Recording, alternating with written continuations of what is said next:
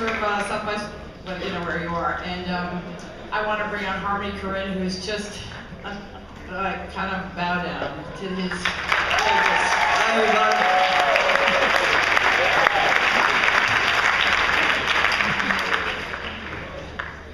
That was pretty fun. Should I introduce the rest of everybody? Alright, so I'm going to introduce the cast right now. First up, we have James Franco.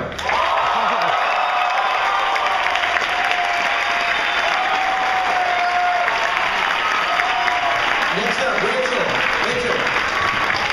Rachel Marine. Next up, Benson. And lastly, Selena Gomez.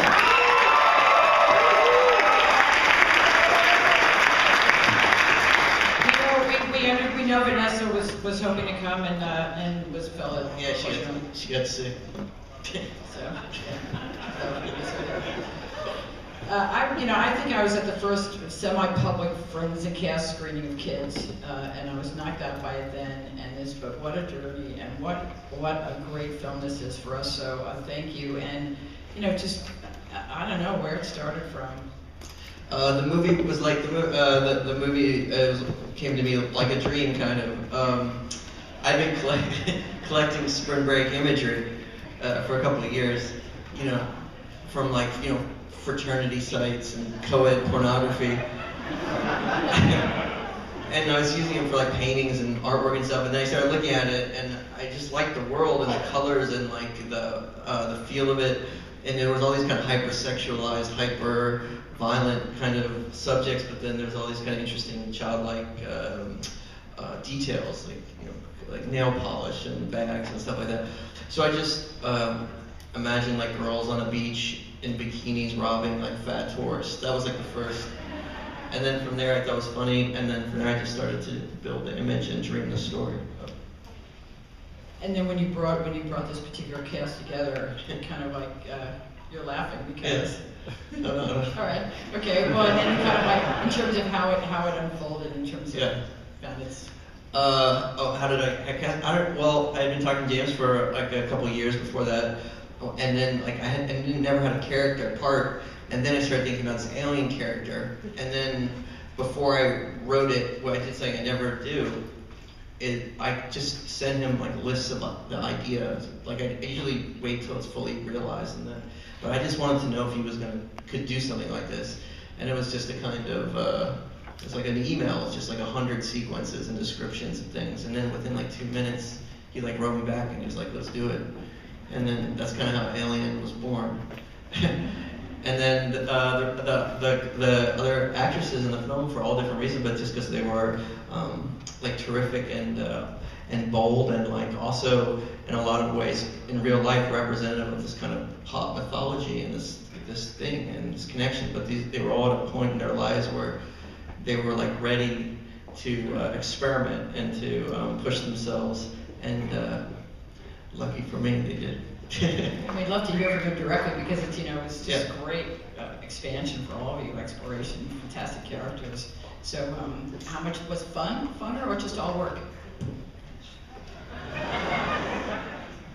No, it was really fun. I mean, being with these girls, it didn't feel like work, and working with Harmony and James, it was such a great experience, and we had the best time.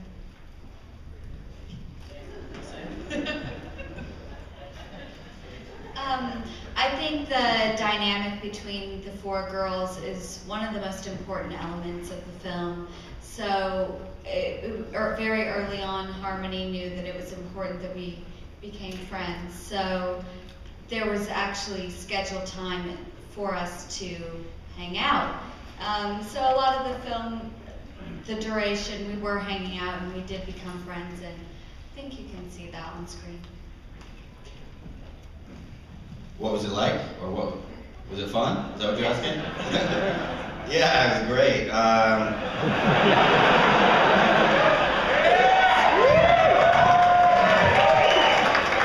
For a lot of reasons.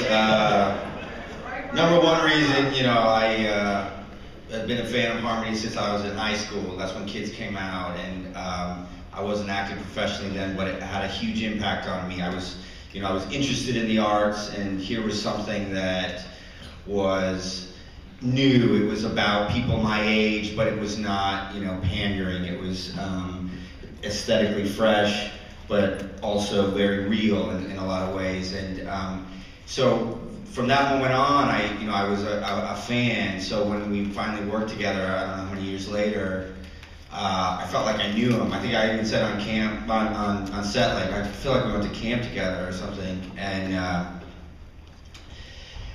one of the great things was that I got to play this character, and what Harmony does is I'm so proud of the character, but I don't think it would work in any other person's movie. So Harmony makes a movie that can support that character, and that's why I could kind of go so crazy, is because there was no way to go over the top. It was always going to be supported by Harmony and his movie and the context, and so to have that as an actor is, a dream, and you can just, really feel like there's no boundaries and just create. It's fabulous. It's great. We have questions from the audience? Yes? I really like the scene where you're showing all of your stuff. Shit. My weapon of choice? Nunchuck. I don't know. Kool-Aid. Kool-Aid and nunchucks. Yeah. It's a good mix. Yeah. Yes? Yes, sir.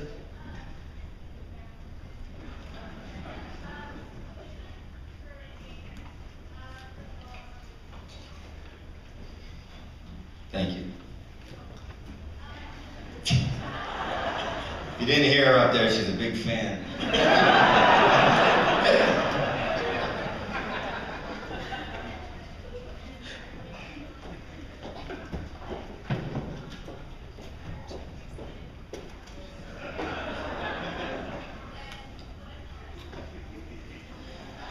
The question is about research and what it felt like to have a grill.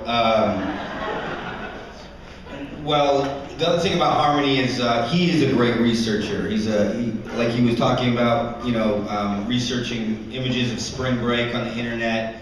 When it got down to my character, he started, doing a lot of research on that. And we had a year from when we started talking about it to when we shot it. So there was a year worth of stuff that he sent me, and Harmony knows all the weirdest websites and all the strangest stuff, and I got it all. And sometimes there'd be interviews, sometimes it'd be songs, sometimes it'd be for how a person sounded, sometimes how they looked, and they all went into this soup for a year.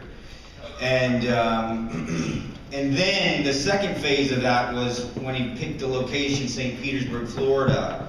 He went down there early to find locations, but also meet locals. And he's great at finding, just like he's great at finding the weird websites, he's great at finding the weird locals. So he sent me some camera phone videos of this weird guy with the dreadlocks, white guy with dreadlocks in a car, like rapping, like, I couldn't even understand what he was saying really. He's like, "Yo, Franco, blah, blah, blah, check it out." And then, and Harmony's like, "Listen to this, this is a model for your character." And he's in the movie, his name's Dangerous. He's kind of rapping with me on stage. He was supposed to make it out today, but my guess is he didn't.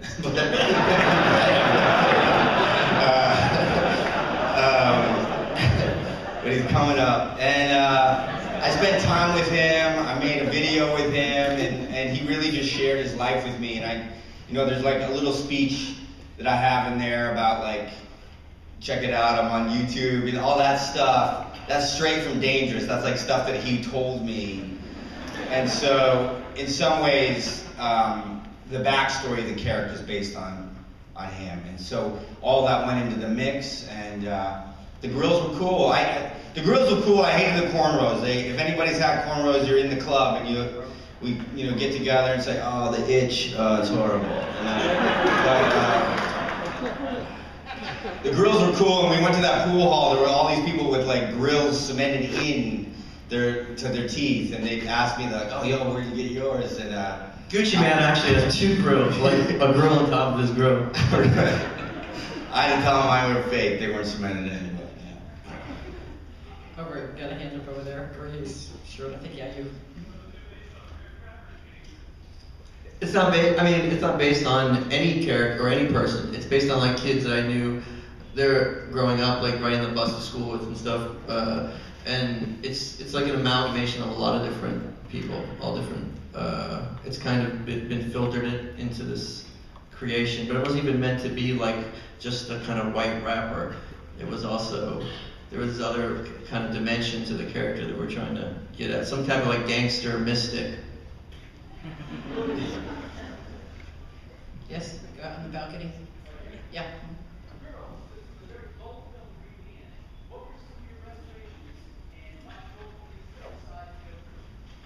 The question was, this was very bold for the women, and what were some of your reservations?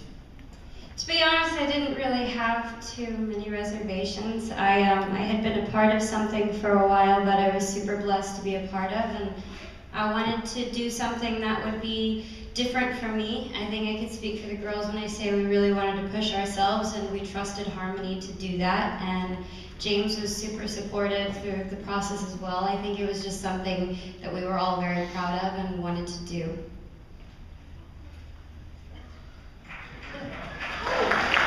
She said it exactly. Harmony made sure that we were comfortable. I'm not doing this.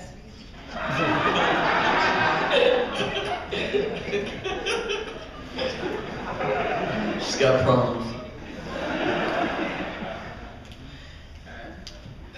He was waving over there. Go ahead.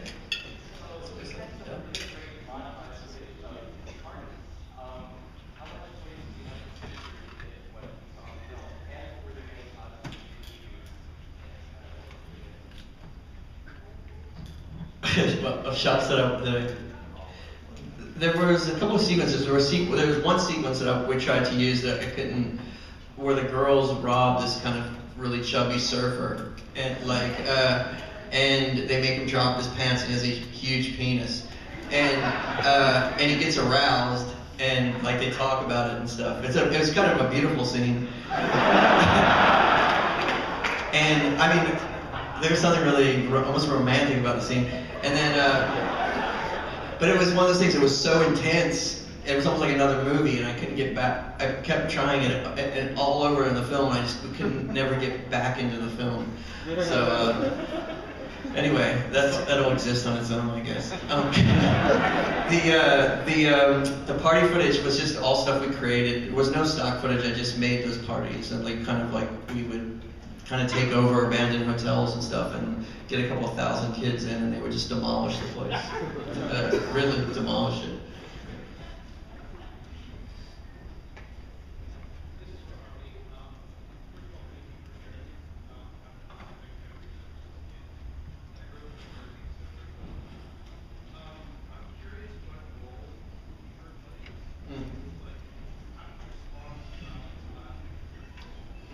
I think it's like, how does humor work for me? I think it's great. I mean, I love it. I love listening to people laugh. I like things that are never like and never one way. Like usually, like emotionally, I make the films based on a type of energy, and I try to work with things that are more difficult to articulate, and so it's more of a feeling. And the things that have always attracted me are the things that are maybe more morally complicated or emotionally complicated. So certain things, certain audiences where people will laugh, and then other places I've seen it where it's dead silent. And I enjoy them both, and I think that like you try to make films where it's never one way. It's like life. Like I could think something's funny, you could think it's a tragedy, and vice versa. So those are the kind of things that I'm chasing. But humor is great. It's terrific. For the shuttle people, I think I'm going to ask you to like slip out now. You should kind of go, and if you're going to go, but for everybody else, we'll take one more question. What would happen in the sequel? I want some suggestions. Well, I would start with that scene you just talked about. That Start- was a beautiful for the guy. Yeah. What? Christmas break. All like winter coats and stuff. That would be unsexy. What else? What are some other suggestions? What? What are some other suggestions? Come on. HBO, Summer Breaker. All right. That's not that great. I have a question for you. Hey, spring break. Spring break, yeah.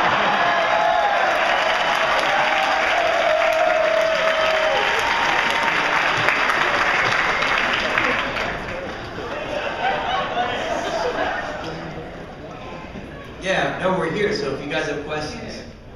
I'm curious, the word, let's say a word like period.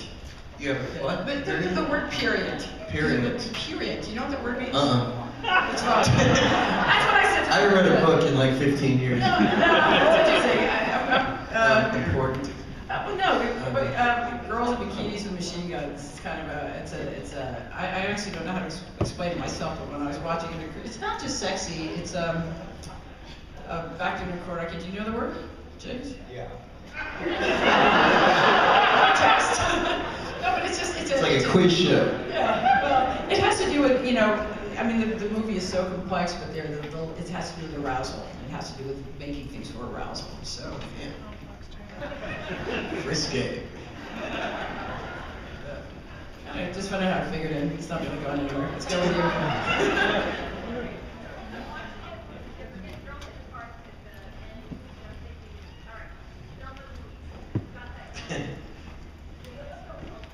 I don't know. Yeah. You're confused because you don't know what happens to them? Well, I ended there because I want you to dream on it. The question was, she was thinking about Thelma and Louise, like at the end of the film, like what happens, what's going there, so. Because why do you want to be told everything all the time?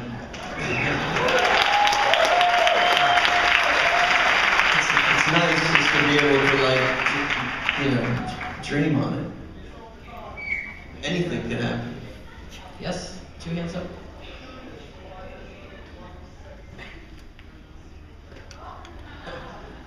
The question is why only one sex scene? And actually, I got to get out of trouble I got myself into before. It has everything to do with images in the a calculation. A sex scene? I mean, what do you want, a porn? Or you want me to do some porn? That's not bad. Okay, go ahead. Waving your hand up there. Yeah.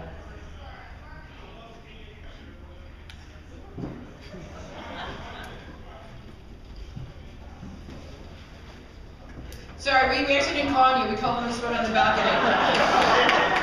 So go ahead. We actually picked somebody in the balcony, so we're gonna go up here.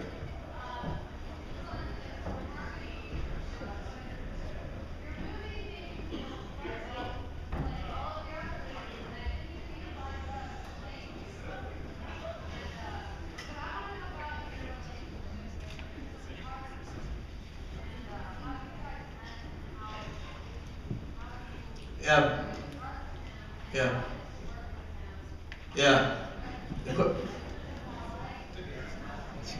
Yeah, the question is about Harmony's relationship with the cinematographer. Benoit is great. Benoit Debie is one of the best cinematographers in the world, I think, and he's very, very inventive. And so I wanted to make a film that was a lot about a kind of a texture and a tone and a kind of a feeling. I wanted it to look like it was lit with like candy, like we just use like Skittles for lenses, and so.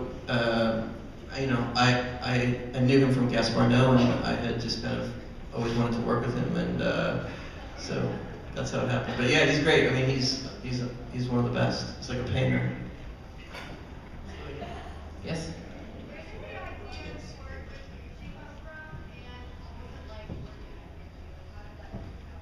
The question is about working with Gucci. For James or me? For everybody. You mean Gucci the clothes or Gucci man? Yeah. Okay, yeah. Gucci Mane's like one of my favorites. I first spoke to him in prison, and his manager, Coach K, introduced us, and I told him stay out of jail, and I have a part for you. I don't know. I just always loved his music, and I loved like him and the way just his whole thing. There's something very special about him as well. Like he's amazing. Gucci's like the real deal. Yeah. Jeff Jarrett, the preacher, is the wrestler. WWF. I like wrestling. And also, like I grew up in Nashville, so all the youth preachers always like steroids and like Red Bull and stuff. So, not that that's Jeff Jarrett, but I someone like that. You got this woman on the balcony standing up. What does Brittany think of that scene? I don't know. I hope she'll love it.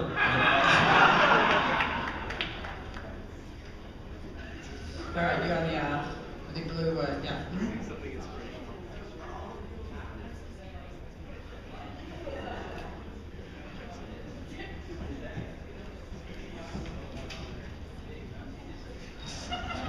The question is, what's it like to be so famous? That was the question? Well, actually, it was a little more nuanced, but yes. Was that the question? Say a young woman of color, in particular. Good, I'm glad I could be a woman of color.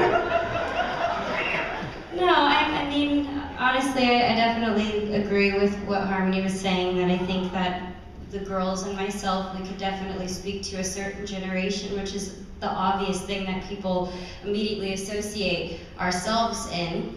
But I think, like I said before, it's kind of an awkward thing to mess with, the transition of doing what I used to do into wanting to do things like this. So I guess I think for me it's a little awkward, but I think I'm enjoying it and I'm trying to do the best I can. Sorry, I'm nervous. I'm from Texas, so I'm just like.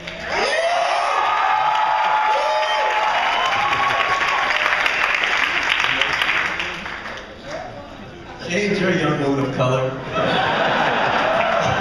What's it like? This has been a real thrill for us. Thank you. Thank you, everybody. All right, thank you very much.